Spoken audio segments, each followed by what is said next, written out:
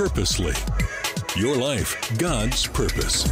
Listen at onpurposely.com. Hello, everyone, and welcome to the Gospel Tech Podcast, the podcast dedicated to helping families love God and use tech. My name is Nathan Sutherland. I'm your host for today. I'm also the founder and CEO of Gospel Tech, and I'm so excited to have this conversation with you today. Today is our second part of the Back to School series. We're going to be talking about 3 steps for back to school tech success.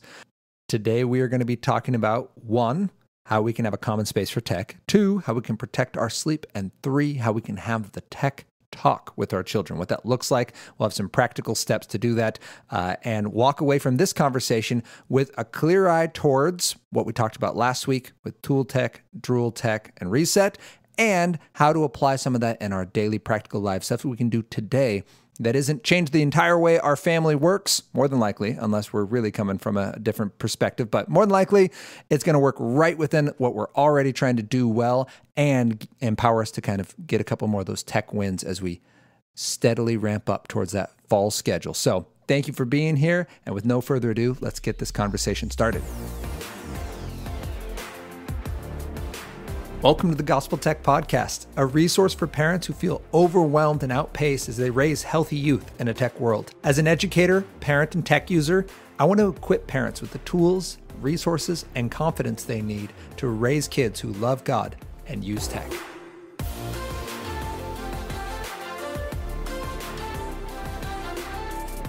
Thank you to everyone who has made this podcast possible. Thank you to those of you who have supported us.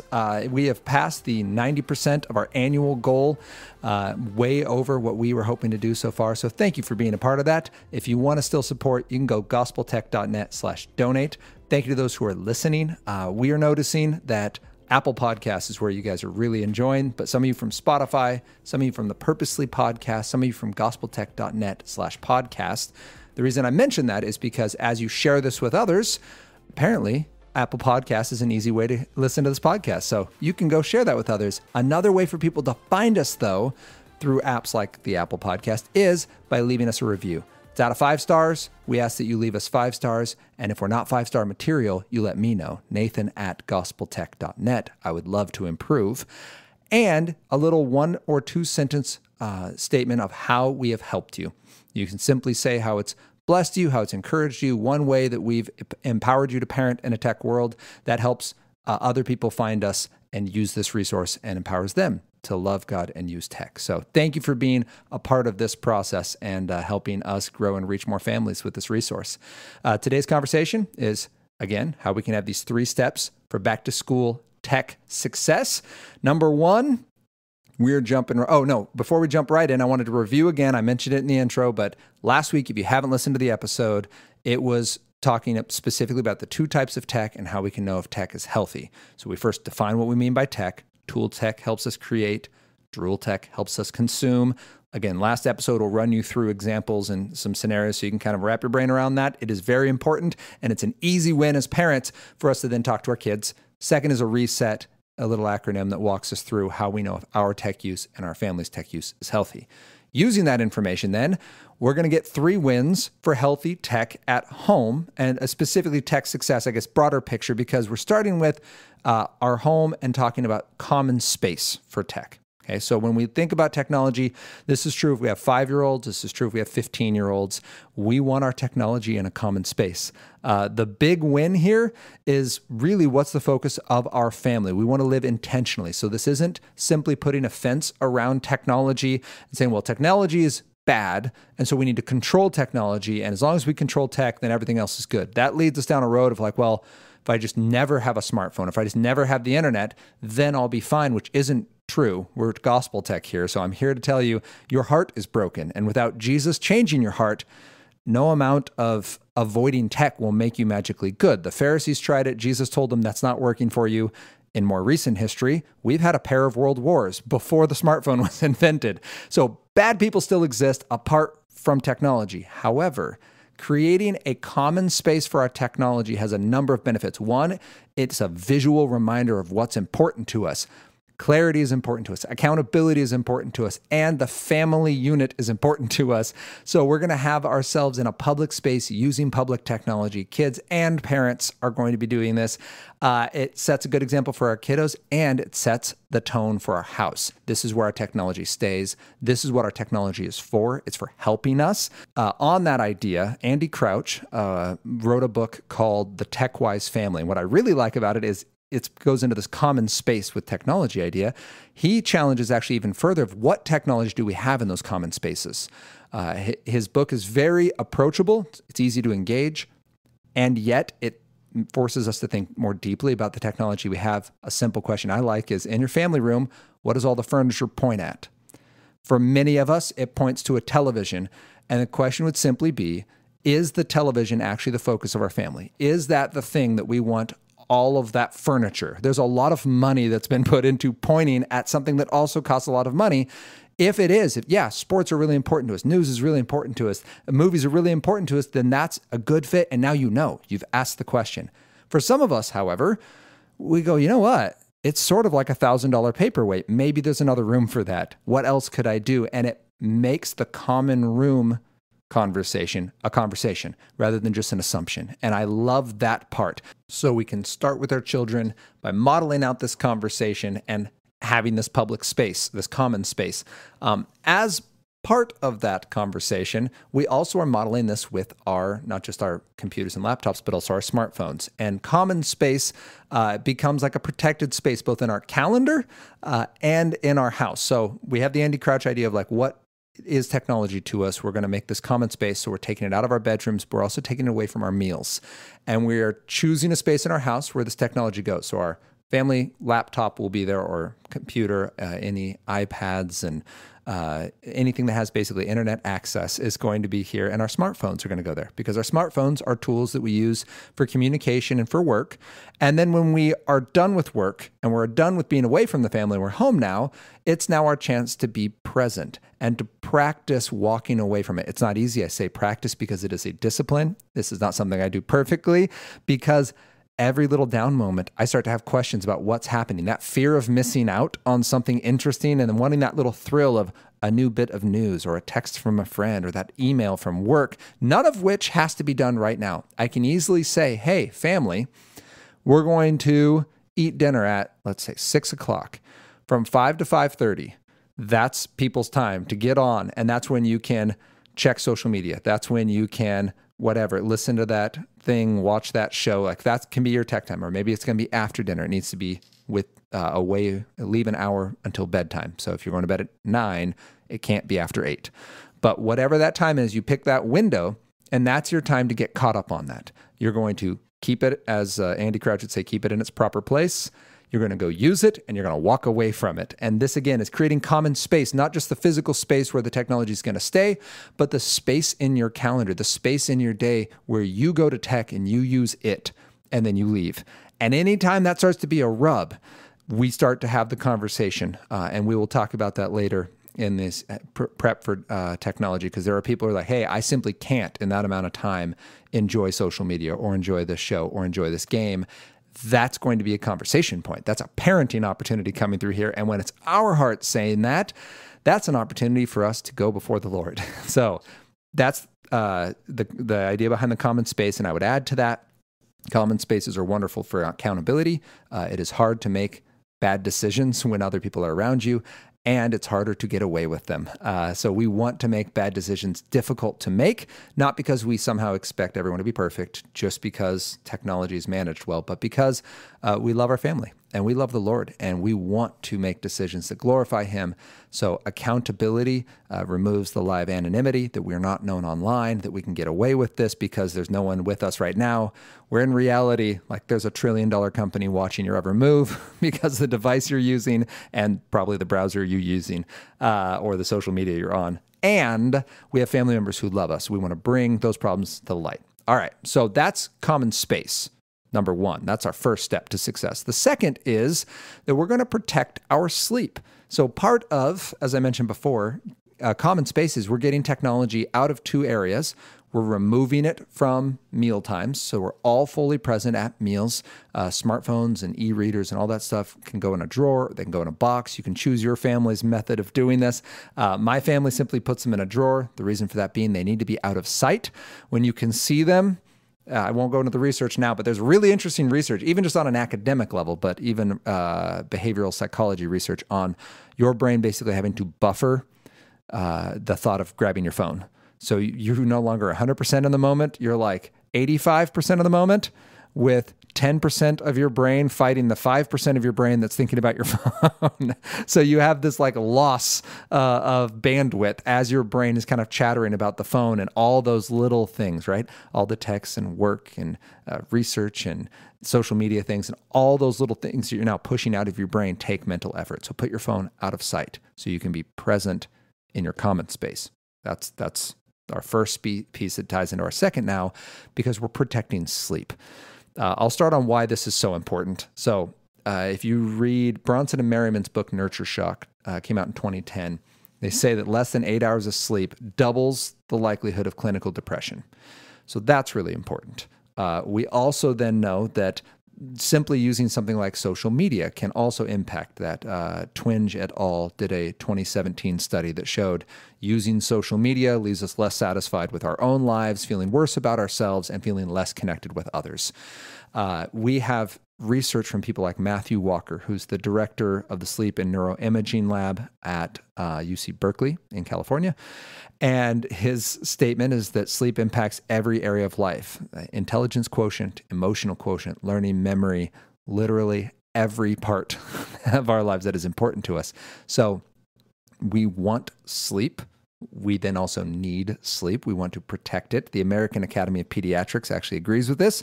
Their quote is that technology should never interfere with a child's sleep.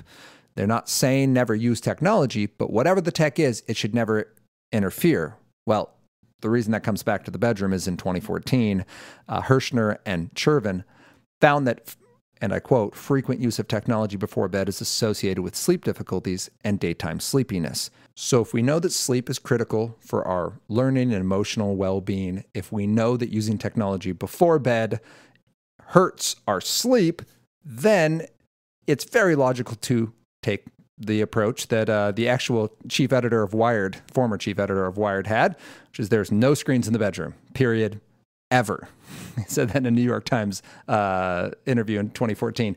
And that's a very good approach. And the idea simply being, if it's meant to be engaging, if it's meant to be entertaining, if it's meant to be fun, then we don't want that in the same space where we're trying to be sleepy, because sleep is super, super, super important. At the end of the day, there's zero evidence that says having tech in the bedroom is beneficial. And there is mountains of evidence, even just in the last 10 years, that is showing us that there is a lot of downside to be had from having technology, specifically drool tech, in the bedroom. So what should we have in the bedroom? Well, we want to have resources in the bedroom that support the purpose of the bedroom, which is going to be study, solitude, and sleep. So have an alarm clock. You can go buy one on Amazon for like $8. It can be there tonight. Or you can just go find one at a garage sale, depending when you're listening to this and where you live.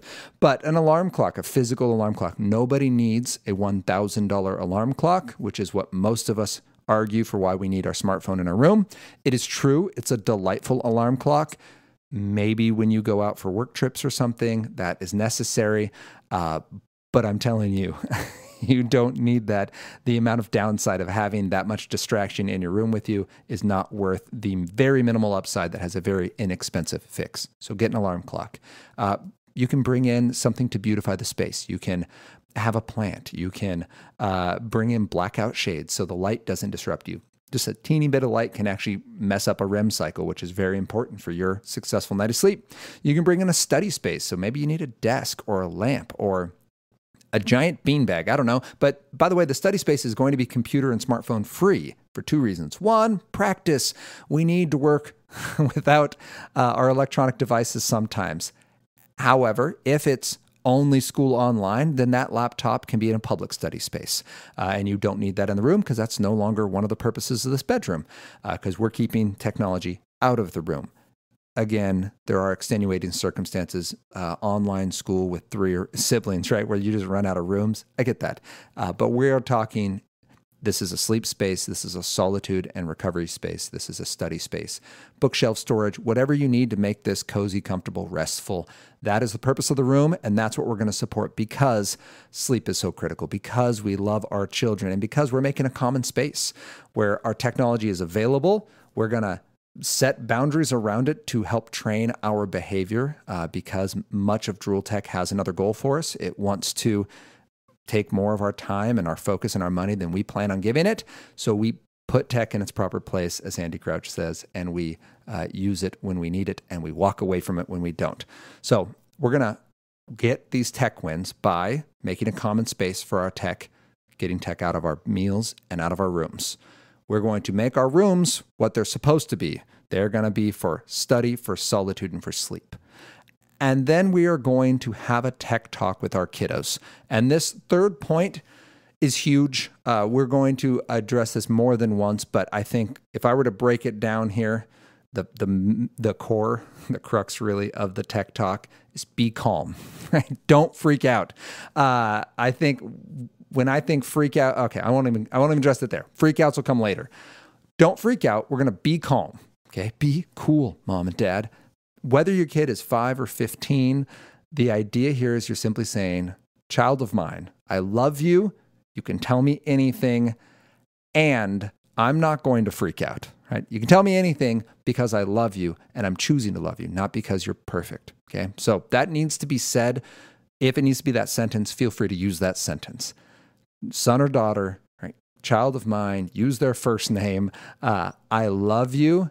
You can tell me anything because I'm on your team. They need to hear that from you, even if you think if it's implied, even if you think you've said it too much. If they're not rolling their eyes, you haven't said it enough. That's a great quote from Chris McKenna of Protect Young Eyes, and I agree completely. If they're not rolling their eyes when you tell them that, keep saying it because they need to hear it more. They need to have that locked in as just a reflex of mom and dad love me. I know I can go to them with this. And the reason for that is the 3 topics we need to address with them. Again, as young as kindergarten, they need to hear some version of these 3. They need to hear about mean people, the idea of bullies, that we need to be a friend. We need to be, as Jesus shows us, the neighbor to yes, the victim who's receiving that, but we also need to love the victimizer. That individual is very unhealthy. In fact, the likelihood that someone is a bully, it's very likely they've been bullied, and so you have the bullied aspect there, and they are 10 times more likely to suffer depression and self-harm than someone who has been bullied. So when we see these kind of chronic bullies in your brain, you can think back to that kid that was super mean to you. That individual was in a really sad space. We don't have any healthy bullies, 0. We have 0 people who are bullies because they are well. Something's always off. So we need to get them the help they need, and we need to be there with the other person. With our younger children, that can simply be a conversation of tell an adult, ask the other kid if they're okay. We need to get over this idea, like Dare pitched to us when we were all kids, that we're going to be the person to stand on the lunch table with like a cape on and point at that person and be like, you must stop. And instead, we just bore the shame of never stepping in and never helping. Instead, what we do know is that a simple note, a simple hand and reaching out means a lot to the kid who's struggling. In fact, it can even undo a lot of the damage done through bullying. Is just having someone who knows your name and can ask if you're okay. That's really cool. And we need support for that bully who needs the consequences and professional care that comes with these kind of chronic, unhealthy, and abusive behaviors. So that can be a digital behavior. It can be in person. It can be a physical interaction. But we need to make sure that our kiddos know what they're looking for. So, hey, so-and-so said mean words. We tell an adult. We get this person. We go and check with this other person if they're okay, right? That's all the intervention that we need from our younger children, from our older children. Similar, right? We're going to tell a caring adult. We are going to, a lot of social media apps have support for this. They actually are starting to help track this and monitor it so it can get reported to the group, whoever was hosting that platform. And then you can discuss as a family what the next appropriate step looks like, whether this is a space that's healthful and helpful to be in, et cetera. So that's the first thing we need to talk about. We need the idea that people can be mean. They can be mean on buses. They can be mean on the playground. They can be mean in class.